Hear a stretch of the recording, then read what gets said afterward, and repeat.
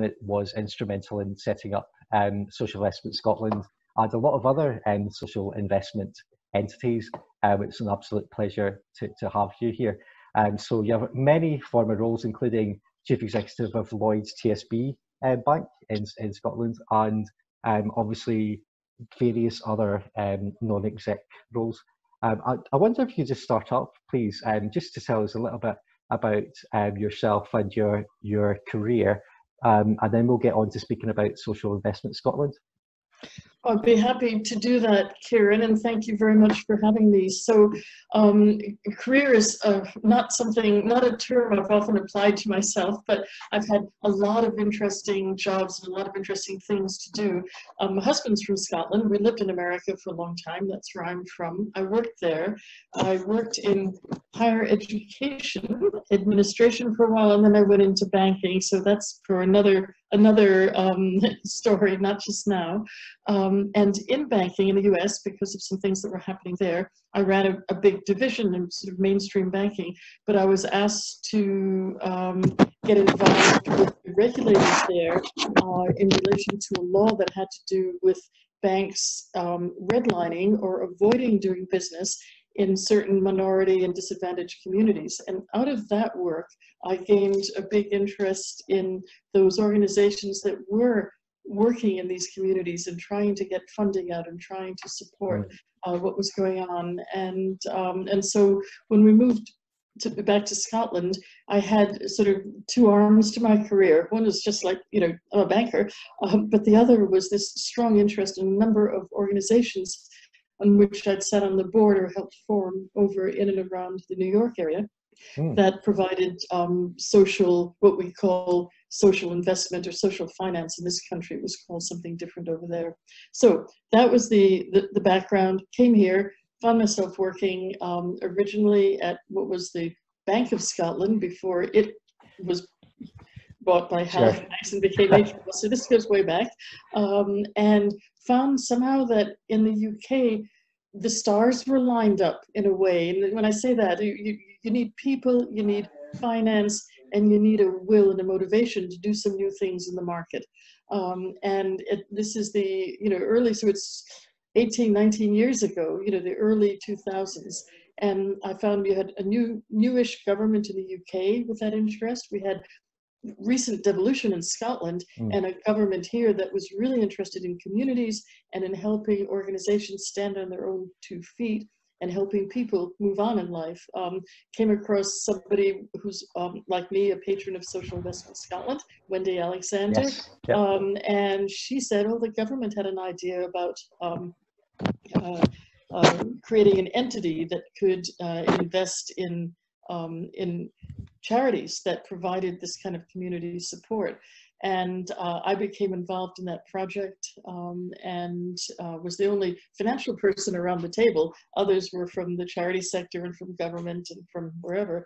And eventually we got there. And it was rather curious because the model we had to fund Social Investment Scotland to begin with was to have what were then the 4 banks in Scotland each put some money in, invest in, so that there'd be a pool of money that Social Investment Scotland could then use to invest in charities.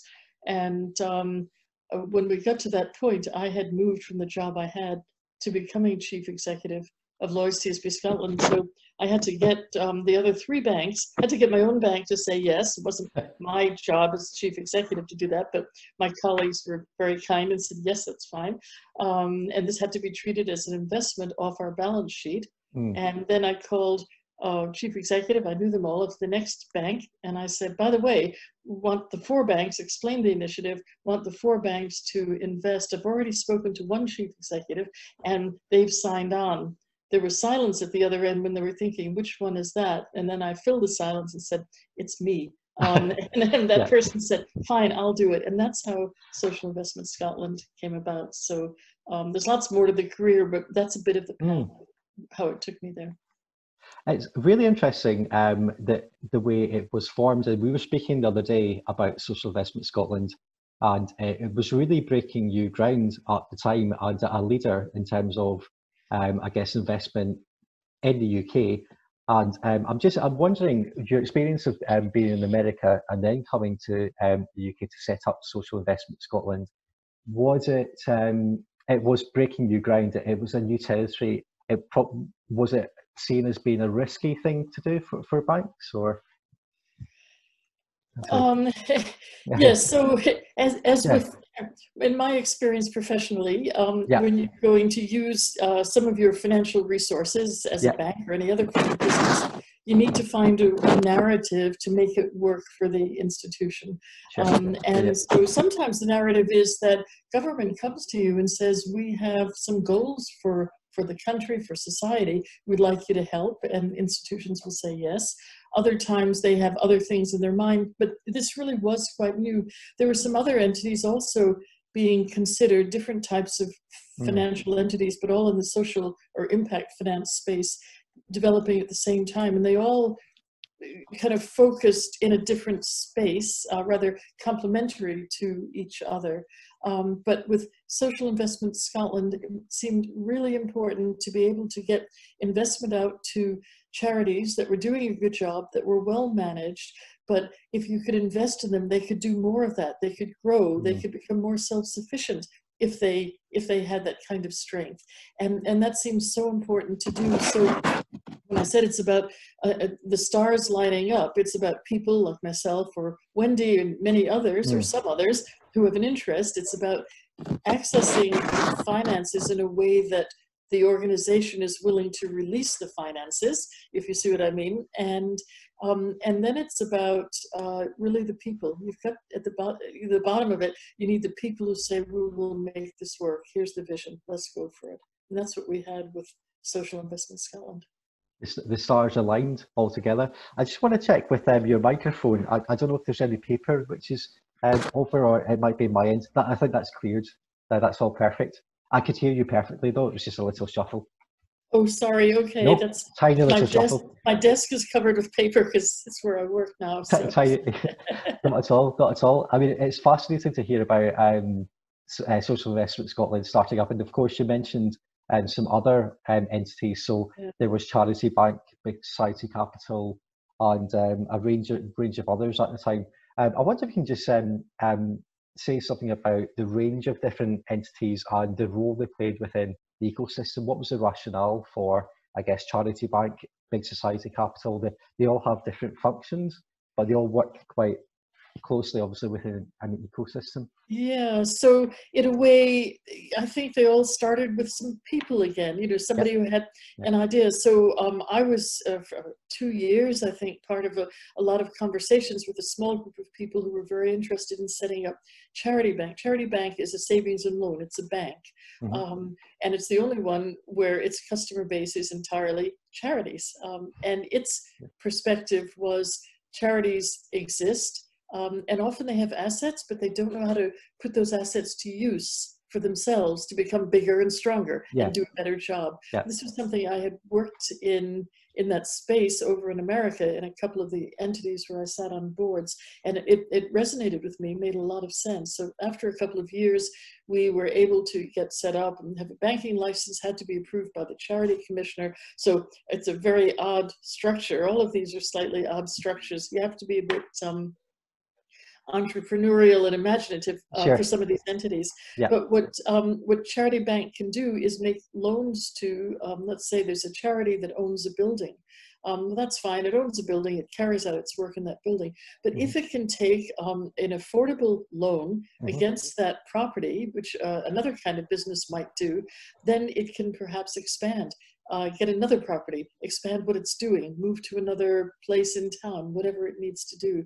So that is the idea. Charity Bank was also a way of having individual investors who wanted to put money into mm, social improvement, but didn't know how to get the money to the right places. sure, So yeah, yeah, investors could save with Charity Bank, because it's savings and loan, and mm-hmm, that gave Charity Bank, and still does, the money to lend out. So mm-hmm, that was that model. It's very different from Social Investment Scotland, mm, but works in a different way, but alongside it in terms of mission. mm, Big Society Capital, again, the inspiration from one individual, Sir Ronnie Cohen. And the idea there was that there were a number of what I would call in the US third-party financial intermediaries. It's a terrible term, but Yeah. intermediaries, and Social Investment Scotland is one of those. Mm-hmm. So what you do is obtain funding from wherever, and you now have lots of sources of funding, Yes. Yeah. and you get it out to the right places, and you evaluate those who need and want some funding. You help them. You sometimes, if they're not ready, you will help them get ready for that. You're the entity that becomes an expert in your geography in getting those funds out. And Big Society Capital then felt, well, there aren't too many of these intermediaries. So if some of them are doing a good job, maybe we can help them expand faster. So its job is as a wholesale investor, wholesaling investments into intermediaries, which then go on to reach out to the charities in the community. And of course, as we both know, Social Investment Scotland has been highly regarded within Big Society Capital and has received some of that investment, and you've grown on the back of that. Absolutely. We're very proud of that and the journey that we've come on.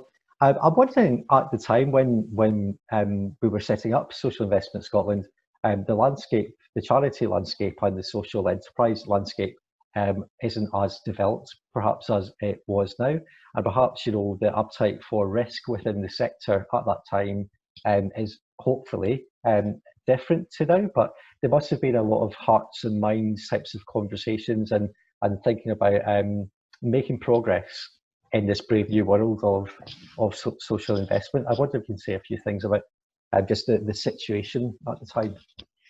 Yes, so I would say that in most larger organizations, and certainly most established banks, there's a term, CSR, which is a term I've never subscribed to, corporate social responsibility. Being socially responsible should be part of your business. You shouldn't have to have a team, specifically over there that does it. So it's not as if it was a foreign, but that was, if you think about it, that's about an organization saying we want to be responsible in how we use our funds. And that's fine. There's nothing wrong with that. But that's different from saying we want to see society benefit back because the charities that can help people, for instance, find their way into work or, whatever it is, that all helps. There's a virtuous circle in all of this that I think wasn't really perceived then. So some organization had some money, it might put it out for a purpose and might put that in its annual report. But when you get into real social enterprises and then the funders of those enterprises, this is about taking or combining a commercial approach and a social approach or a charitable approach together. And so you fund a charity that it's kind of a commercial basis. It would be different commercials from a bank, perhaps, that lets it continue to do what it's doing, and it has to behave responsibly in terms of that funding. It isn't just about grants. If you think about it, grants would typically have been given out. A grant is a one-time thing.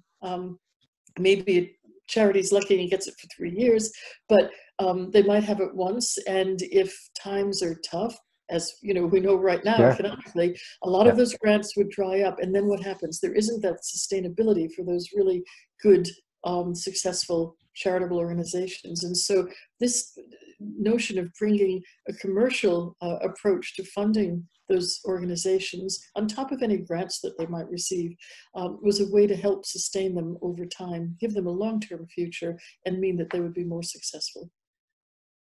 And you spoke about the role, I guess, of banks and the role of investment. So from social investment to, I guess, mainstream investment, we're seeing more environmental, social and governance practices within the banking sector. I wonder if you can say about the role of ESG investments in making mainstream corporations more kind of held to account, and also what you've seen as a growing impact and a growing trend in that space. Yes, so there certainly is some change. There's been a lot of talk for a number of years, but I'd say in the last few years, there's some genuine change happening. If you're a bank, you might have very good motives and you might be well funded and you might, use your money well and appropriately. But you're accountable not just to your customers, you're a range of stakeholders, including those who invest in you. What's happened recently is that the investment community has become really focused in this area. And ESG, of course, is environment, social, and governance. So sort of three aspects of responsible business.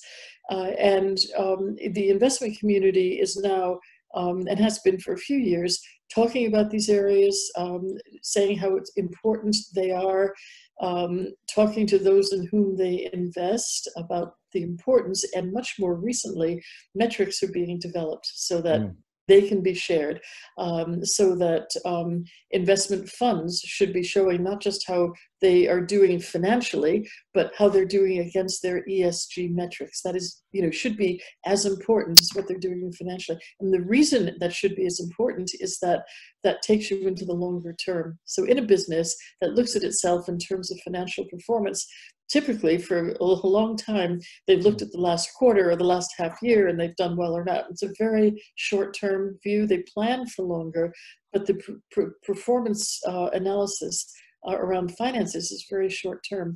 The ESG is much longer term. It reminds the business that it has customers or it has impacts in society, that it may not be around if it destroys its reputation, or if it destroys those aspects of society. So the ESG metrics and that focus, hugely important, and it's getting much more airtime, if you will, now.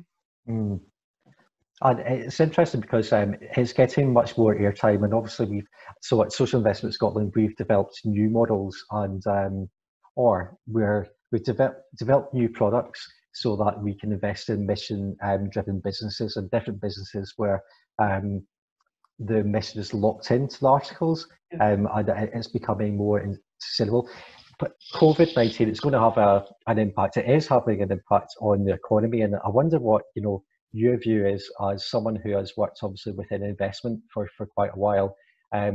What are the opportunities, I guess, for people who would have invested in many different areas? So thinking about social models through social investment tax relief, through enterprise investment tax relief, thinking about people that want to invest their money to do good. What do you think might be the impacts of, I guess, a time like COVID-19 and to our society? That's a really, really good and a really important. So when I started off talking about the 2000s, I said everything was aligned. It's because times were pretty good economically, and there were a lot of people and there were businesses that had money, they had cash, and they wanted to invest it. And they could take a bit of a risk with some of it, risk capital, if you will, and put it here or there, and they could still get on with their day job, as it were. And so that was a good situation. We're now looking at what absolutely everybody says is, will be a recession. This is a global impact. This is quite extraordinary what has and is happening around COVID-19. So a couple of comments there. In my experience, and I sit on or chair a number of boards in different sectors, so in utilities, in retail, investment trust, and I talk to a lot of people in other sectors as well. Everyone has done just as much as they were able to over the last couple of months just to keep their businesses alive and going, and making sure about the safety of their employees, their colleagues, which of course is part of ESG, which is looking after your own people. That's really, really important.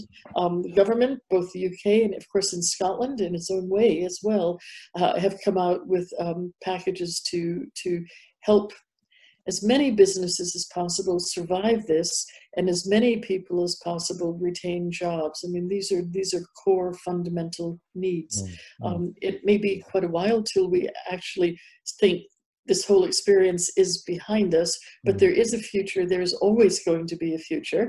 And so what I'm finding from organizations that I interact with is that conversations, particularly around net zero, because a number, in the winter, December, January, even early February, a number of, particularly in Scotland, with its announcements about net zero at the beginning of the year, a number were really focused on that space, and so that hasn't gone away. But it is up to responsible businesses to make sure that those elements are still in their in their strategy and in their purview.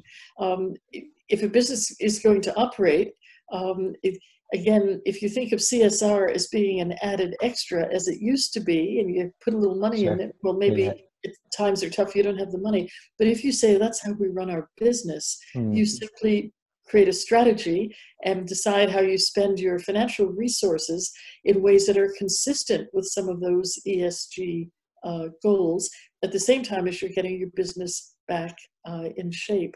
So there's something about the mindset about not seeing these things as separate, but as businesses absolutely understanding this is how we have to think as we get our businesses back on their feet. And certainly there's a lot of talk just now. I don't know how long it will last, but I hope it does, which is that, so there's been a huge focus on the E, on the environmental. Everybody's been focused on that. We've had COP26, which was due to come here in Scotland. Very exciting. November this year, that's now been postponed by a year, which is too bad on the one hand, but it gives us a year to do more in preparation for that. Absolutely. But a lot of people have said with the current crisis that there's perhaps more of a focus on the social. There's a real sense of people, of the sort of very sad stories and the sad, outcomes from this pandemic, but also the way people have supported each other, the way food banks have operated, the way people have learned to care, often in a more local way and in their communities than they might have done before. They'd go out the door and go to work, and that would be that. So I think that these ESG, this ESG focus may change in the S, and the G has always been there. That's maybe the first that got a lot of attention. Then it was the E. They won't go away, but the S will come very much more to the fore. And I suspect Social Investment Scotland, in terms of supporting some of the charities you support, are looking at those that support people. Mental health has risen to the front of everybody's agenda in terms of the strains for some people who are working from home or who may fear losing jobs and whatever. So the entities, the organizations that support people in society with those kinds of needs need a whole lot of support just now. And if you think about it as a kind of circular economy, businesses as they get on their feet want their staff to be functioning and well and able to come in or to work in some new ways if that's what they decide to do. And so it's important to provide those kinds of supports to people now. So I think another difference is that this has really focused us all much more on our own geographies, I think. It's become a national thing. It's a completely global pandemic, but it has focused some of the activities and the kind of caring side of it much more locally. And the reason for that is because it's about people, and that this is where we are. So, again, an entity like Social Investment Scotland that has a geography that it serves and where it is known, where it knows its potential customers well, really, really important at this point in time. So I don't think I actually answered your question, but you got me going on that. Yeah, no, it's a good train of thought, and it kind of leads me into another question. Thinking about the time that we're in just now, and communities coming together, we have seen some brilliant initiatives. Thinking about the future of social enterprise and the role of social investment itself. Now, I guess social investment since 20 years ago we've gone through a recession, come out of a recession, and there's been peaks and troughs, and that's affected the grants made available to charities and to social enterprises. We're going through a time now where we're going to go through another recession, and we'll come out again. There's always a kind of tension between grant giving, and as you said, there will be less money about, and the trajectory is probably that there will continue to be less grant money available. And would you say that's going to shape and impact the future of social enterprise? And do you think that social enterprise or models for trading and social investment, do you think they'd be ever more needed? So I think that social enterprise is part of enterprise. It's part of, a social enterprise is a business, whether it's structured as a charity or not as a charity, but it's a business, it's an organization. And some organizations, there's a continuum. So some organizations, and a big bank deals with the vast majority of its customers in certain ways. It's always harder for any organization, not just a bank, but for any, to look at the needs of customers at either end of that continuum. So social enterprise is another kind of enterprise which changes the balance, if you think of an old-fashioned scale, with the commercial and the social good and the social impact, and measures itself and often in its mission statement, so that it starts out that way in terms of the social impact that it has. At the end of the day, most businesses that I know take their custom from communities, from people, from businesses, and those need to be healthy. They have to function in order for you to have the custom that you want. It's not just about playing war games in a closed room. It's actually about customers out there and needs out there in communities and society. And so I think that there is a place for social enterprise now, and there will continue to be. What may change is how they're financed.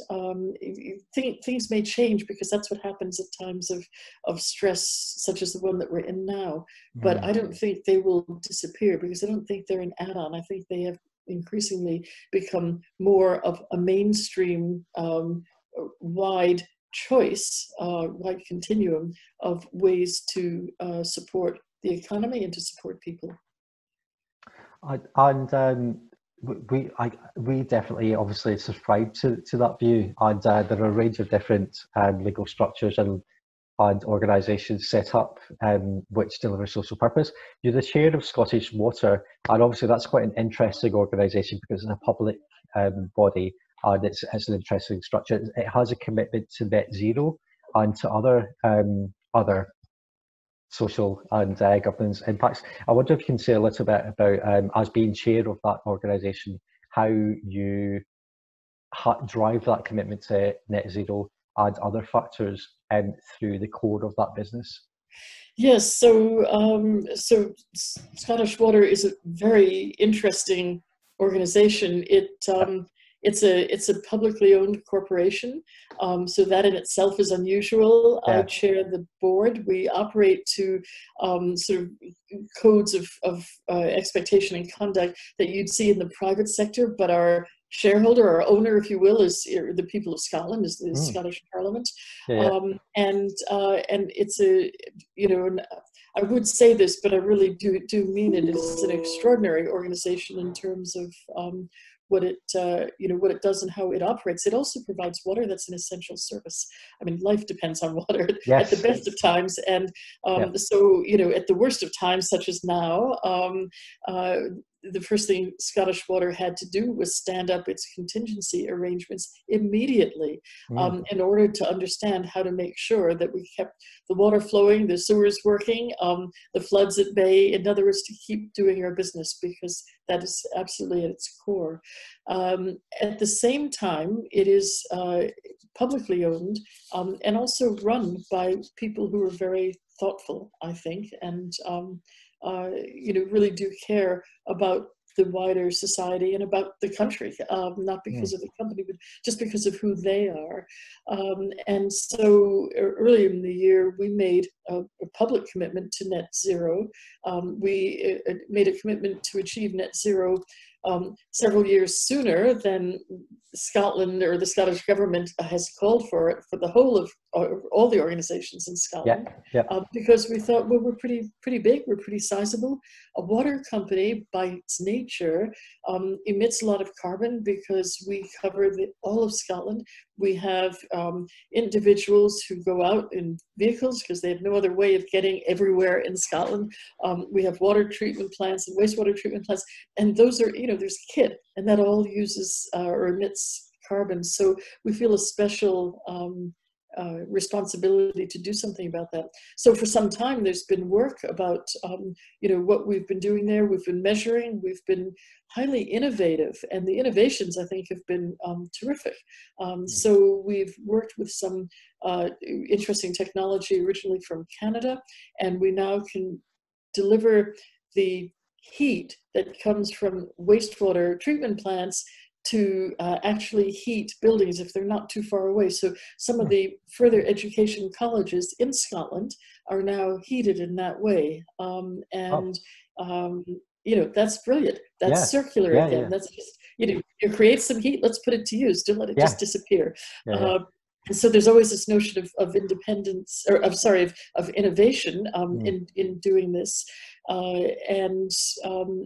That continues in terms of net zero. So we're looking at all the ways that we emit. We look at the fact that we own land because our kit, if you will, our structures are on land owned by the company. Well, land in itself becomes a sink for carbon. Trees do, but land is better because trees get cut down after 100 years and land is there all the time. So you think about that. You can put small wind farms on land. So you look at all the different ways that we can contribute to a net zero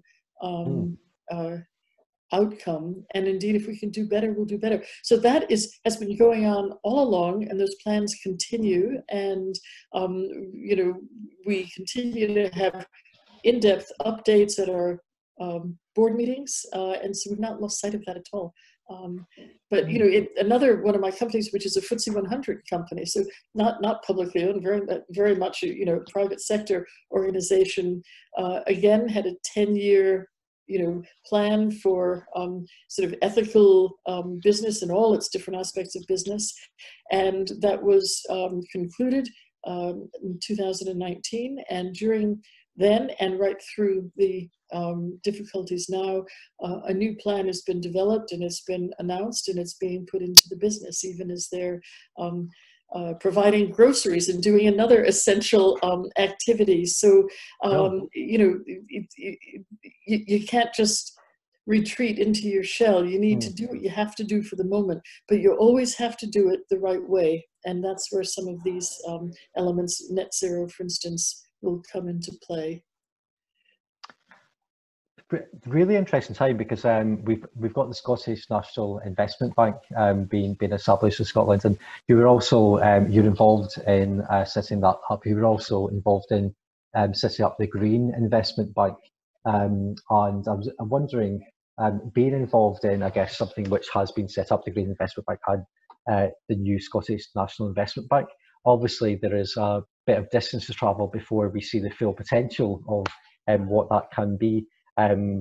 But I just wanted to get a bit of your view on what the potential might be and the hopes we have within Scotland for it. So I wouldn't overplay my involvement. Okay. I was consulted in both cases in the early days, and actually sat on the committee that chose the very excellent chair for the Scottish National Investment Bank. So very close to what it's about, and had a lot of conversations in the early planning days when the Green Investment Bank was a UK national, UK-wide initiative, and Scotland was dead keen on having it based here. And so the part I was involved in was some of that dialogue and how to get the narrative right to see that it might be set up here, and it was. So, in the case of the Green Investment Bank, it came about because it was a time when banks had, for instance, been lending money to the big utilities who might be setting up wind farms, whatever. These are long 25-year investments and that sort of thing. But for regulatory and financial reasons, banks were being told you need to shorten your time frame. You can't do that. So there was then a gap for some patient capital, for some perhaps capital before a bank could come in. So either early stage capital or maybe growth and expansion. There were sort of gaps as the constraints around standard bank funding changed, and the Green Investment Bank sort of started off in that space. So it was filling a space. Again, it's just filling a niche, and has done it very well. In fact, Scottish National Investment Bank is so new that I couldn't speak to its strategy because it's got a cold, but it needs to. And a wonderful new chief executive was very recently announced, but she needs to build the team and work out specifically what they're doing. But the point of the Scottish National Investment Bank is that it is there to help the growth of the Scottish economy. So it's linked to economic needs in Scotland. And again, that gets back to understanding your world, which is Scotland in this case, and what its needs are, and being able to, again, whether it's to provide patient capital, whether it's to provide longer term lending, or whatever it decides to do, it is to be supportive of the areas where the Scottish government and Scotland as a whole have decided they want to grow and strengthen in economic terms. Now, will those areas change? Yes and no. I'm not sure they would. Very hard to say at this stage. It's too soon, in a sense, to say where all of that will go. But I think that the Scottish National Investment Bank has a very interesting job ahead of us, and if it has the ability to support businesses, let them innovate, let them become bigger and better and more successful in whatever they do, and that contributes to employment, it contributes to reputation in Scotland, that attracts good people to work here. And there are lots of things that then really feed into the economy. It means more people are in work, more people have some money to spend, all of that just makes it go round. Really interesting. And you touched on before about change and culture within banks. I can imagine so that this whole series on leadership. As a leader of a bank and going through regulatory change, and obviously there was regulation really affected the culture of banks and has affected the culture of banks over years. What can you say about that change that's happened and how one goes about affecting culture change within a large organisation? So that's something that's near and dear to my heart as well. So thank you for asking. So if you perhaps look back maybe 10 years or so, we had the financial crisis, the banks, there were lots of issues. There were some individual issues about how people, in banks did their business and made decisions and so forth. There were also systemic issues about requirements for liquidity and the relationship between the regulator and banks and what they were expecting of banks. There's been, a good 10 years or more of the regulators and the banks addressing some of those issues, so that there is now a regime, or a suite of regimes, if you will, where responsibility is very clearly parceled out to the senior managers, to the leaders in a bank, where banks regularly have to stress test their model, sometimes for an event that happens once in 100 years. So a pandemic like this, they have to show that, how they will cope financially. So there's much more rigor around the strength of our banks, financial institutions. So a lot of regulation has come out of all of that. I'm not giving you the regulations, I'm kind of saying what the impact of the regulations are. At the end of the day, so I ran a bank, and I know banks, and I've sat as a non-executive on the board of another bank, and actually I chaired an initiative related to the Chartered Banker Institute, which is UK-wide, but is a Scottish institution called the Chartered Banker Professional Standards Board, where we created professional standards for individual bankers. So everybody else has professional standards, all sorts of professions and non-professions. These had never been developed for bankers, and now that is sort of mainstreamed within the Chartered Banker Institute. There's something about helping bankers, the individuals, understand what's expected of them and how they should behave. So a standard is about the knowledge they need to have in a job, and it's also about the ethical and professional behaviors they have to demonstrate. You can't just have knowledge and do something. You need to do it in the right way.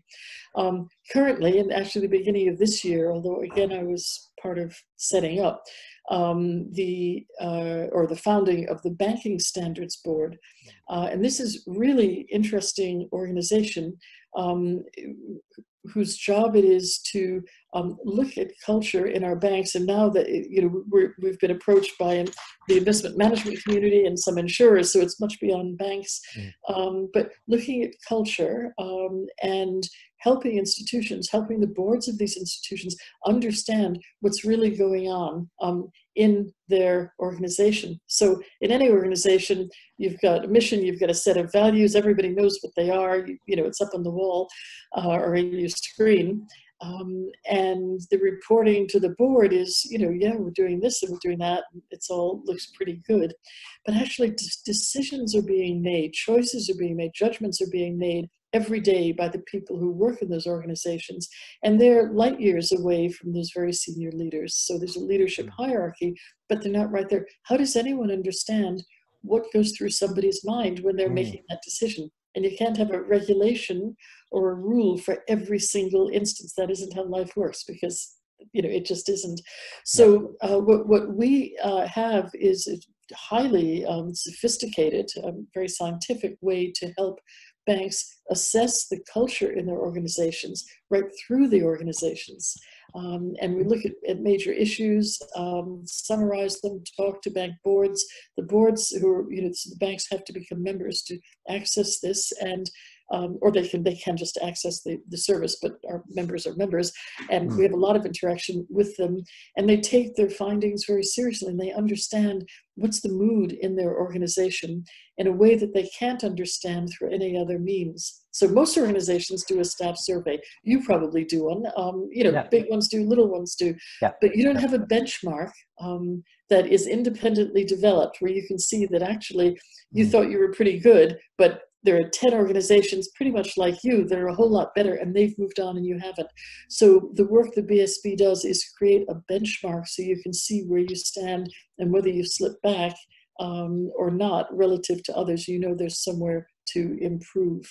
And this is all about culture. It's about what are the pressures that mean that people don't make good decisions. Do people feel good about speaking up if there's a problem? Do they feel that management walk the walk as well as talk the talk? I mean, there are lots of instances there. Are the people of the organization given the tools and the learning in order to do their job well? Are the pressures appropriate, and so on?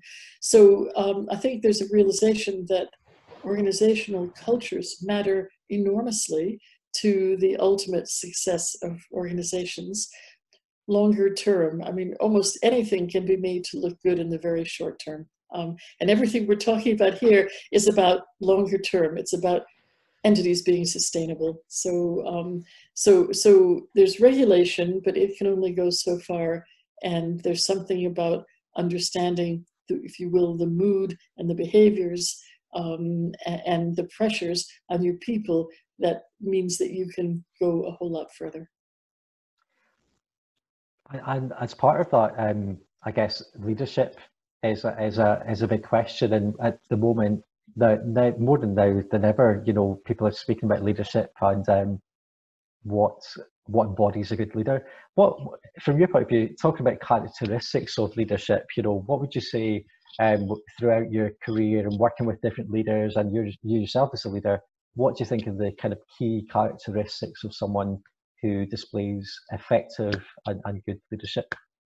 So there are probably a million books written on the subject, and I have to tell you, I've never read one of them. So, so I can really only answer that question, maybe drawing on some of my own experience. And I think, there are lots of different kinds of leaders. There isn't one, one ideal form of leader. Things that I've learned over time as I was more junior, being promoted, moving up. One thing that people sometimes try to do, which I think is wrong, is to imitate or to be like or to speak like their boss, because their boss is one level up, and therefore you should do that. You need to absolutely understand who you are, where you're coming from, and you need to be able to find your voice. It's really important. Now, people find their voices in different ways. For me, for various reasons, particularly in my banking career, this developed by way of asking questions. So, I'm not full of bombast, and if I'm around a table, I'll say, I was wondering, what do you think? Do you think we could do this? What would it mean if we said it that way? And that's a way that it seems to me to invite people in. So part of leadership is not just telling. You can tell people to do things and they'll do it up to a time, but actually, I think most of us as grown-ups have never really grown up. And if you tell me there's a way to do something, my brain immediately thinks, how would I get around that rule? But I'm hopefully responsible enough to think, no, the rule's there for a reason, and I shouldn't get around it. But you might do something for a while if you're told, or you might do the facade of it, or whatever. But it's really engaging people. I just think that is so important. Another thing about a leader is that I do not think any leader that I've ever come across, and this is certainly true of me, has all the answers all the time. In fact, I rarely think that I have all the answers. And so, 2 heads are better than 1. 10 heads can be better than 2. It depends on the circumstances. But you should really find a way to challenge yourself in your own thinking, and the best way to do that is with people around you who just raise things. You need to be open. You need not to be defensive. You need to be able to listen. So there's a huge amount about people and about interchange. But I also think leadership, style of leadership, does need to change for different times. So I remember running Lloyd's TSB Scotland, where we were small and we were growing, and we grew brilliantly. It was very exciting. I mean, it had every second day there was a problem, but that's the way it is in business. But it was a really good story. And then we all hit the financial crisis, and life had to be very different. And there were a lot of unknowns, a lot of fears, and the style of leadership I thought had to be much more directive isn't probably the right word, but something more like that, to say, look, here is the situation. It would be nice if we could talk about it, the fact that it wasn't, but it is. Yeah. So we need to find a way around it. Here's a thought. Let's see if we can make this work. So more leading than, from the front perhaps, than leading from behind is how people sometimes describe it. But I really believe strongly that you need to engage other people, and you have better outcomes if that's the way it is. And also, you hire people and you pay them, and why not get the best you can from them? I mean, that's a commercial concept. People are your asset, so give them their wings to some extent, but within parameters and within some nurturing. Dame Susan, it has been an absolute pleasure speaking to you today. I'm so glad that you've been part of the journey with Social Investment Scotland, and you're still part of that. Thank you for taking the time today. The whole series we're doing is on leadership, and I think it's a lovely way to finish this conversation. So thank you. Well, thank you, Kieran. It's been good talking to you.